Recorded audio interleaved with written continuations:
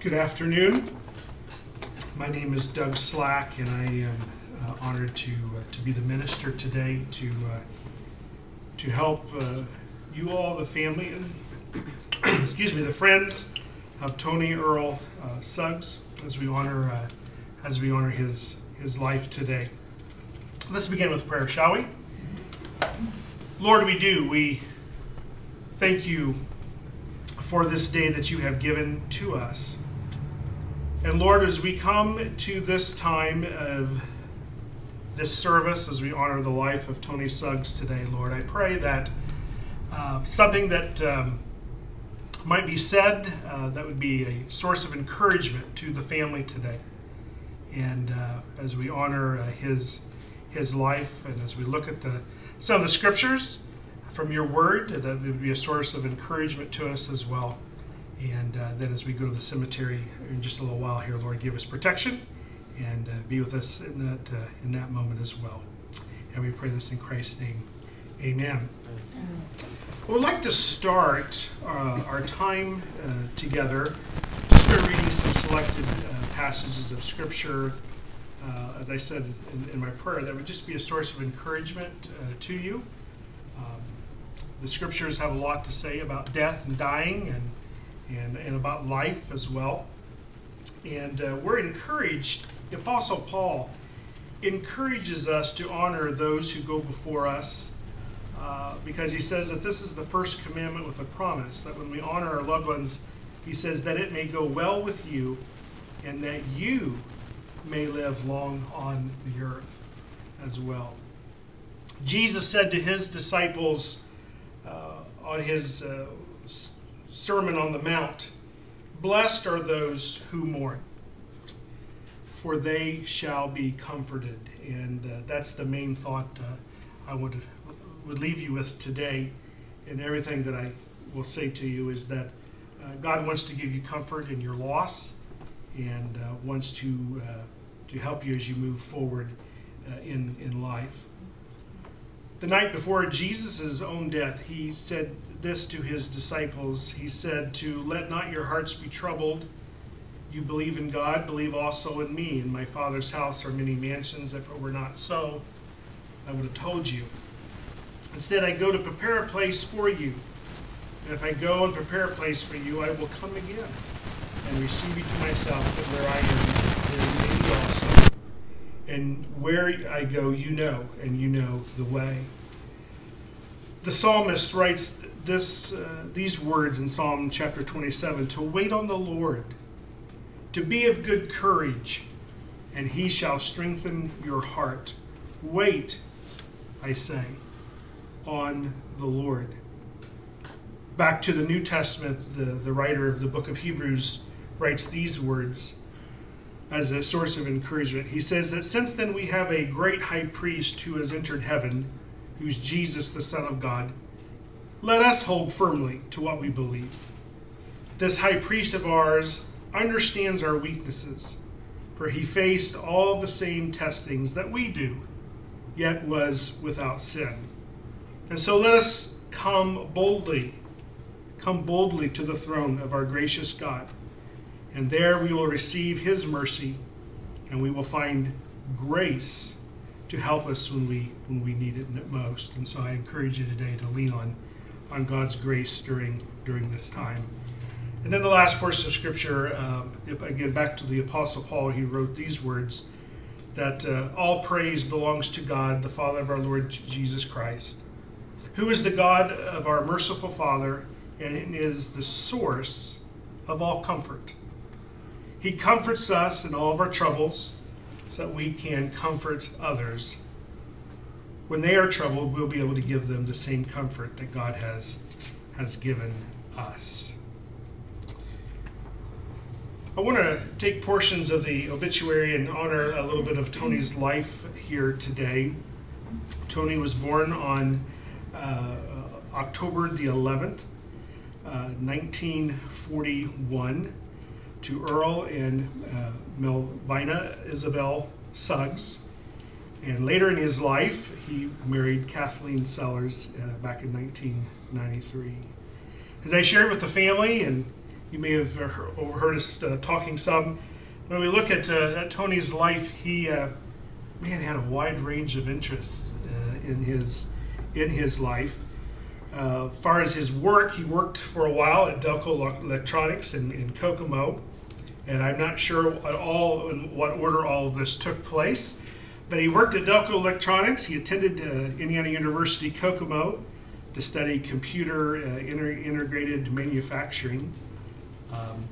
Talked with the family about how an avid gun enthusiast that he was, and in maybe more recent times, he's known for his passion for music, and of course the violin shop here in Tipton, where he not only did he offer violin lessons, but he also handcrafted violins, and how he was talking that is just an art.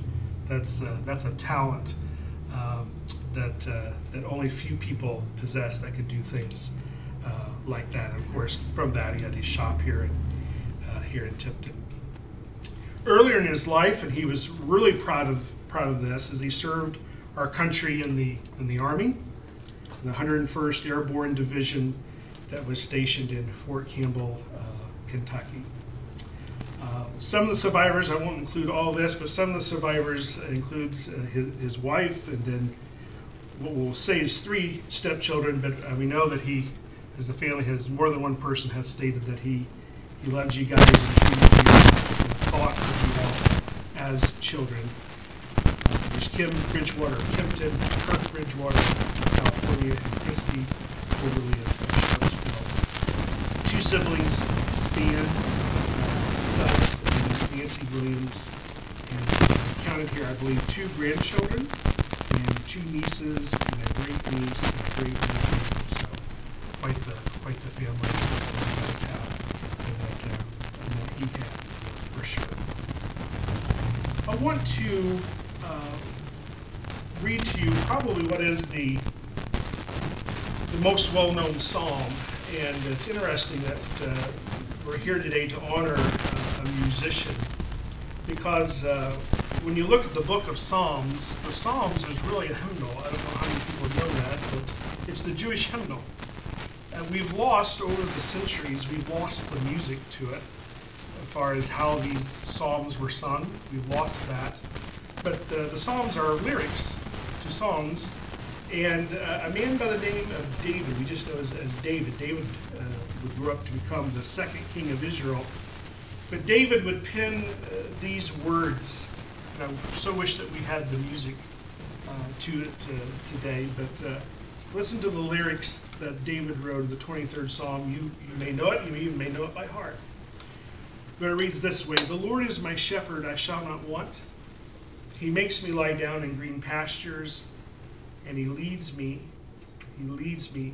beside still waters.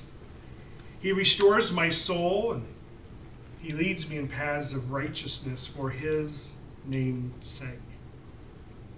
Yea, though I walk through the valley of the shadow of death, I will fear no evil, for you are with me. Your rod and your staff, they comfort me. You prepare a table before me in the presence of my enemies. You anoint my head with oil, and my cup runs over.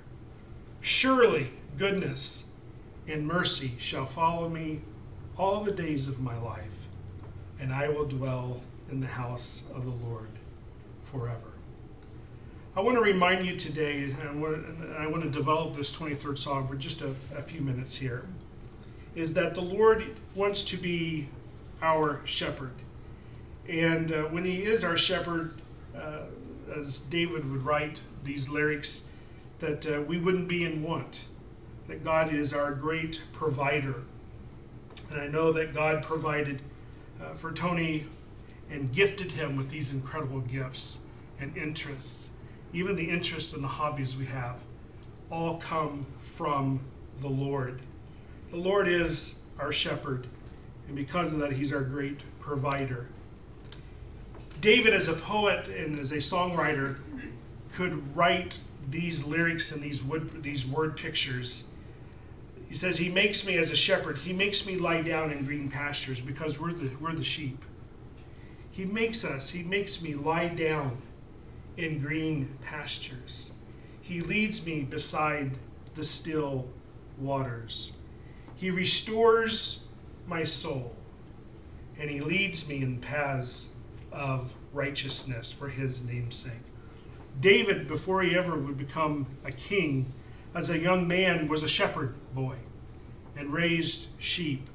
And I can picture him many times sitting under a tree and with paper, parchment, and writing lyrics to many of the Psalms, what we have in our Bible today. And he was able to articulate with word pictures of green pastures and sheep being led beside still waters. And he restores our soul, and he leads us in paths of righteousness for his name's sake. We know that, I'm sure in Tony's life, that God was able to lead him many, many times through paths that were right for him. Being in the military, paths of protection and wisdom and guidance that he needed. And that same God wants to do that for us as well. He wants to lead us in our lives through green pastures and still waters, and he wants to restore our souls, especially in times of when we lose our loved ones. He wants to restore and give strength and energy and grace. He wants to lead us in paths of righteousness. Righteousness is a fancy word for just rightness, the right way, the right kind of living, paths of righteousness for his name's sake. And then he transitions then kind of into the second half of this little song, which we know is the 23rd Psalm. Yea, though I walk through the valley of the shadow of death, I will fear no evil. For you're with me, your rod and your staff, they comfort me. You may have heard this before, and maybe this is something new, but I remind you today that the Bible, in its completeness, says do not fear 365 times. And I've heard it preached before. The reason why that it's like that is because it's a promise for every day of the year to do not fear. Though I walk through the valley of the shadow of death, I will fear no evil. We certainly live in a world, whether it's COVID or other kinds of things going on in our world, where we might be tempted to fear.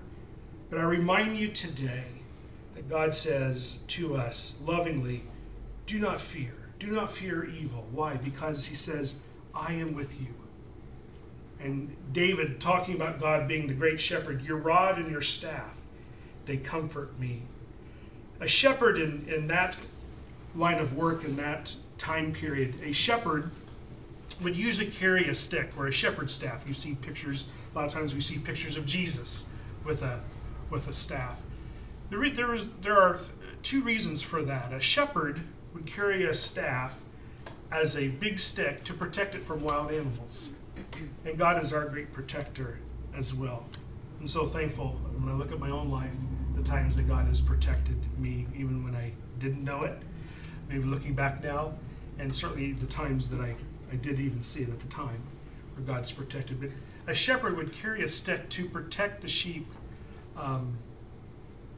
as well.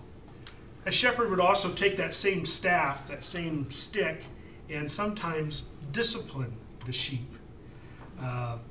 Looking back now in my life, I'm glad for the times that my parents disciplined me, though it wasn't fun at the time. It never is, right? But sometimes God has to discipline us as well. So a shepherd would use that stick if he needed to kind of motivate the sheep to behave if it was getting out of line. So a shepherd would do that. Use the stick for protection, for discipline, and also sometimes the shepherd would use that very same stick to pet or to encourage the sheep, to love on the sheep, and we know that God wants to do that as well. So God wants to protect us. Sometimes he has to discipline us, and he always wants to love us. But your rod and your staff, they comfort me. And then verse 5 says, you prepare a table before me in the presence of my enemies. You anoint my head with oil. The culture in which that was written the culture really doesn't exist much anymore. It certainly is different from our culture. But anointing your head with oil, that would be a way of, if a traveler was coming from out of town and would come into a guest house, if you will, the owner of the house would take oil and would offer it to the guest. And it was a way of offering refreshment. It would be a way in our culture, when we have a guest come over to our house that's been on a long journey, we might say, if you would like to wash up before supper, the bathroom is down the hall and on the left. This culture would take olive oil and would anoint people, and it would be a way of freshening up. And so, again, it means this culture doesn't exist for us now, but when you look at that, my cup runs over. You anoint my head with oil. God wants to refresh us. God wants to restore us. And in our time of loss, when we lose loved ones, I just remind you of that today. That God wants to restore and to give comfort. And then the last verse. Surely goodness and mercy shall follow me all the days of my life, and I will dwell in the house of the Lord forever. Surely goodness and mercy. Mercy is not getting what we deserve. And the Bible says we've all turned our backs on God, but out of God's love and mercy, he wants to forgive us and has provided a way for us through Christ. Surely goodness and surely mercy shall follow me all the days of my life. And I think obviously we don't have that opportunity today, but if Tony could come back and speak to us today, I think he would share stories. I think he probably would, of how God had been good to him and merciful to him. As I talked with the family today, I guess there were quite a number of people that's come through here today paying their respects that Tony was able to touch through the violin lessons and just who he was in life. And you just think of somebody's life like that, the great impact that he had. All of that is because of God's goodness and mercy. And it says, shall follow me all the days of my life, and I will dwell in the house of the Lord. Tony passed away at the age of, according to the obituary here, of 79, almost 80 years, almost 8 decades of talent and gifts and abilities and interests, from music to serving our country, to working with his hands to provide a living for him and his family. And we thank God for the life that Tony lived. We're going to close in prayer, and after the prayer, we're going to turn the proceedings over to our funeral directors here, and they're going to dismiss us from the funeral home here. Let's pray. Lord, thank you for music. Thank you for people who have gifts and abilities that can, first of all, make instruments like Tony made. Thank you for people like Tony who, as a younger man, defended our country and for what it stands for. And we thank you for his service and how he loved who he considered to be his children and his extended family. Thank you, Father, for the kind of person that Tony was. And Lord, we thank you for your word, that we still have some 2,000, 3,000, 4,000 years old lyrics written by another musician to encourage us that, Lord, you want to be our shepherd, that you want to lead us and guide us in times like this. And so, Father, I continue to pray for the family as they experience this loss in their lives.